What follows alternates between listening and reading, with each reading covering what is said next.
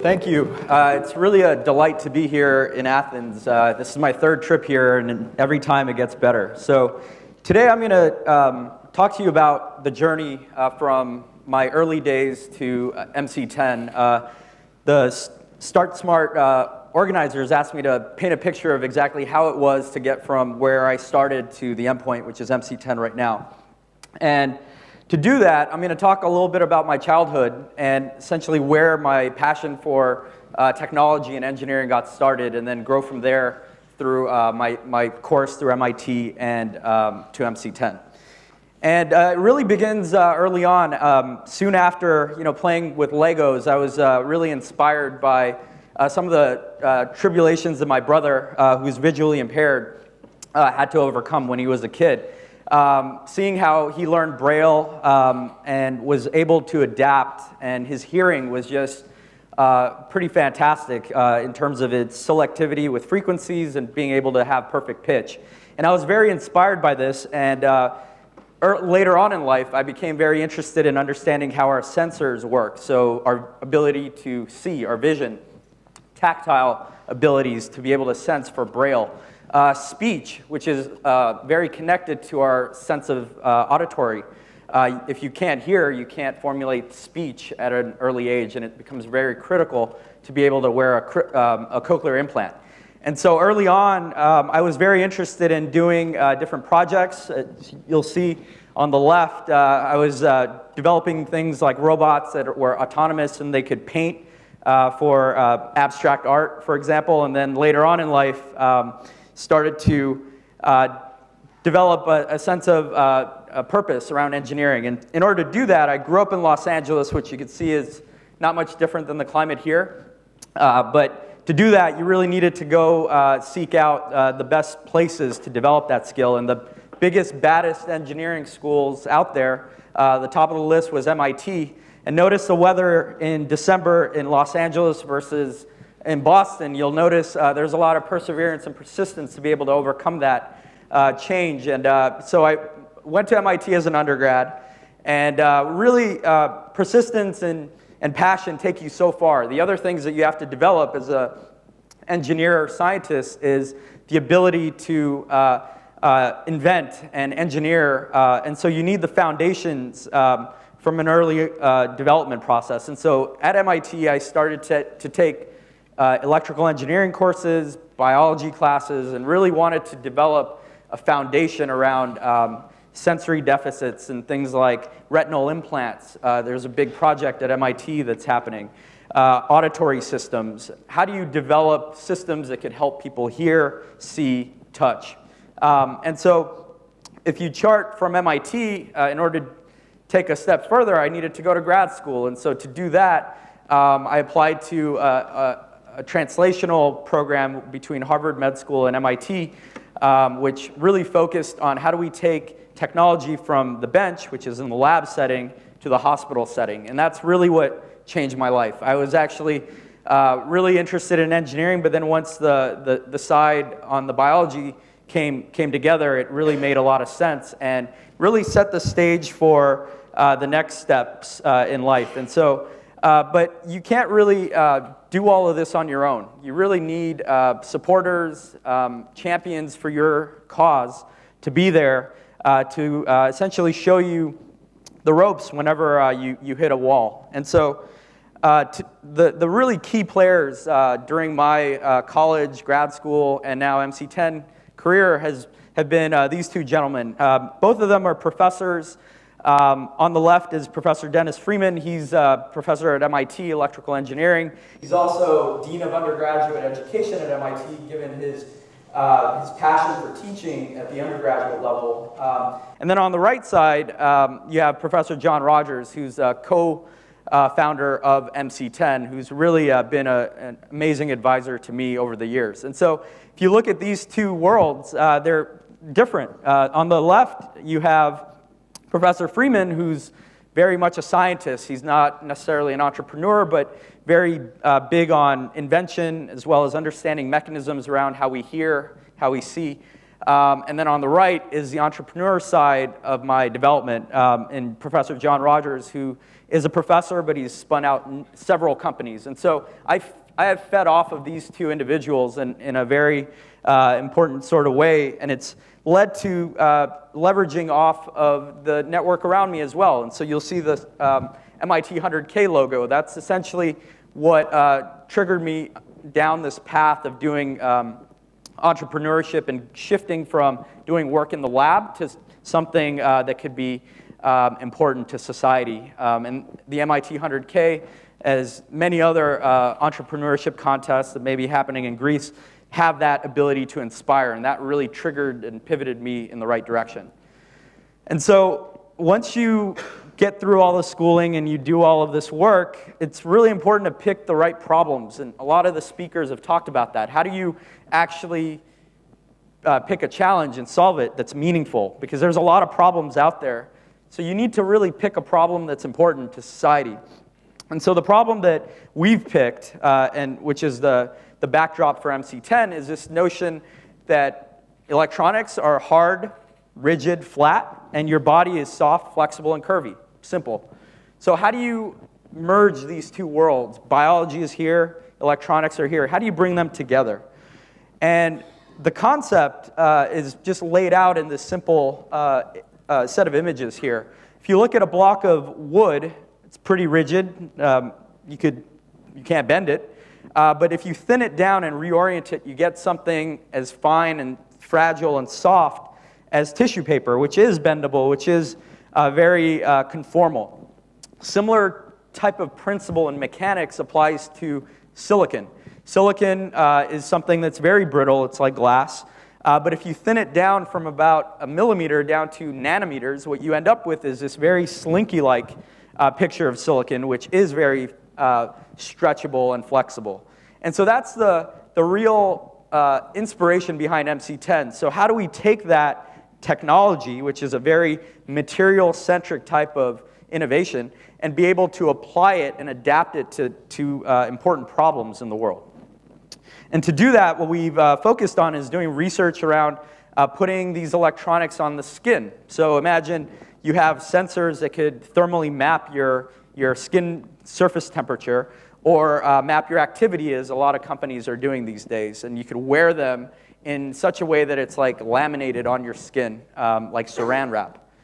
Similarly, you could build hydration sensors or electrodes that could sense and map different electrophysiological activities, all at this very fine scale that you could wrinkle your skin and the electronics will wrinkle with it and still perform. And ultimately, even if you fast forward after 5 years of MC10 life, and before that, 10 years of tech development that went into the lab in the university setting, we're still innovating. We still publish papers in these research journals like Nature Nanotech around how do we build these next generation of sensors. And as a startup company that's venture funded, as a company that's always on the brink, we're always looking to innovate and publish and get our work out there, as well as patent and get intellectual property around it. So you can see here, this is a sample of the latest things that we're developing, which integrate the sensors along with the therapy so that you could do drug delivery along with the diagnostics that you could do on skin for, say, patients with Parkinson's disease. And so this isn't out in the market yet, but it's something that we see as a future, and we're working with pharmaceutical companies down the road, as I'll describe. So that's kind of the backdrop of the research that happened at the university level, and then ultimately led to the founding of MC10. So how do we take that research and then make it into something that's interesting as a business? And so we take this type of pitch. So MC10, we take rigid, high-performance electronics, and we turn them into this, which is this stretchable, very flexible, bendy thing. So what's that good for? It looks cool, but how do we actually adapt it to things? Well, turns out timing is everything. So today we're in a world where a lot of people probably in the audience have wearable devices. They're usually on the wrist, so you wear it and you track activity. There's several companies like Samsung, Apple, Google who are investing in the future of wearables. And as a company that's working on epidermal electronics, we took note of this. And really, a lot of people have a lot of forecasts, and you'll see this sort of data all around. Everyone thinks it's going to be big, but no one knows how big, so there's a lot of fluffy numbers out there that say wearables is going to be a big thing, but ultimately it's still a work in progress, and we, as well as other people in this space, are trying to figure out where to take it. And so we've started on that path. So this is actually our first product. It's called the MC10 Check Light. It's a head-mounted sensing system that senses impact. So you can imagine a football player, American football player, or a hockey player who's wearing this sort of check light, being able to sense and monitor the extent of impact, could tell you and warn you whether or not there will be a concussion. So this is worn within a beanie that's sponsored by Reebok. That's a company that we collaborated with on this partnership, and this is a product out in the market. So this was our first foray into building a product that includes some of these wearable concepts that I just described. But ultimately, we have systems that could go anywhere on the body to collect sensor data such as heart rate, activity, respiration. All of these are essentially signals that we'd like to collect from different regions and parts of the body. Given the form factor, you could place it anywhere. And so that's really where we're going in terms of problem solving, but ultimately you need partners, and I completely agree with the other folks who came up here. It's really important to get the strategic partnerships and development arrangements so that you can start to collect money that does not tax your equity. And so what we've done is we've targeted 3 different areas, so sports, consumer health, as well as medical products, where we're developing products in partnership with other companies, usually big companies like big pharma companies. And the way we do that is we develop a lot of the hardware and the infrastructure, but they provide the clinical support, the sales distribution, the marketing, which we don't necessarily have an expertise in. And what you end up with are these arrangements like with Reebok, where we launch a product that has our hardware integrated with their clothing, apparel. Similarly, with companies like UCB Pharma, which is in Belgium, they develop drugs for Parkinson's disease and epilepsy. We develop the sensors that they can then couple with their pill therapies, with their drugs. And so you can give drugs to patients who have Parkinson's and then monitor and track their tremor, their gait, their ability to walk and balance with our devices. And so it's very critical to be able to track how these patients are able to adapt to the dosage that they get, such that you can tune it in a very specific person-to-person way, as opposed to just giving everyone the same medication. You could do that if you can fit patients with these wearable devices that they could wear anywhere. And ultimately, it's really critical, as others have pointed, to have this type of platform to be able to communicate that information to your phone and then ultimately to a server somewhere to be able to collect that data and build and watch how your population of patients is adapting and growing with the drugs. These are the 2 areas as a company, as a startup, small company, we've focused in on to really make an impact. There's a lot of areas in medicine where you can imagine wearables having a big impact. Heart failure is one that a lot of companies are going after, big companies as well as small.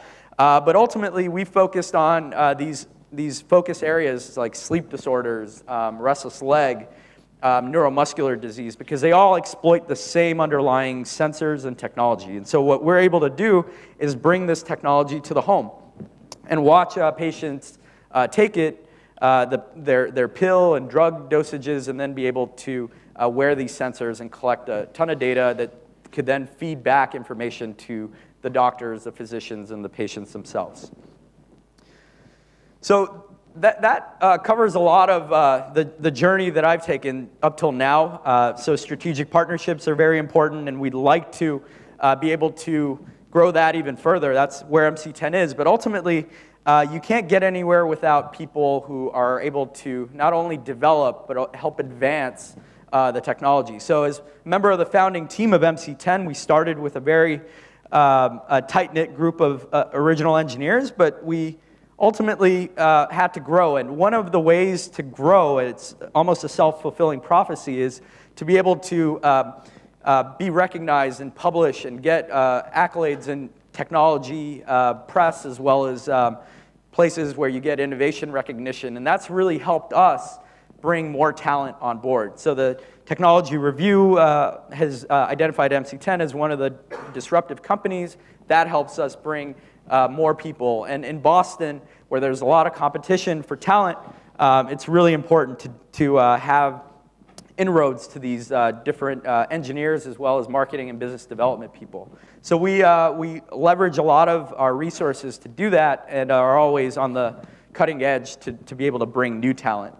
And if you look at MC10 today, we're about 50 people. Most of them are engineers and scientists, but we surround ourselves with a team of marketing and business development people to be able to tackle the right areas of focus within pharmaceutical, medical device, as well as consumer health. And we're based out in Cambridge. You can see the team has been growing, and it's essentially due to a lot. It has a lot to do with the Boston ecosystem, but also with the ability to advance technology. You just have more people who are interested coming in.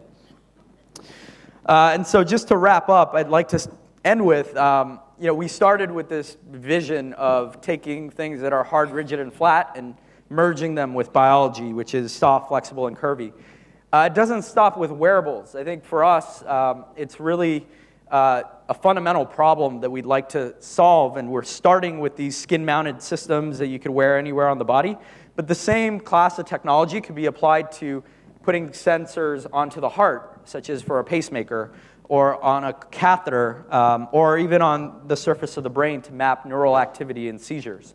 And so that DNA of doing innovation and technology never subsides. It's something that we keep going with our university collaborations, as well as kind of the future roadmap. Not the 2-year or the 5-year vision, but the 10-year or 5 to 10-year vision as we go forward. And so we consider that to be the future of bioelectronics going forward. Thank you.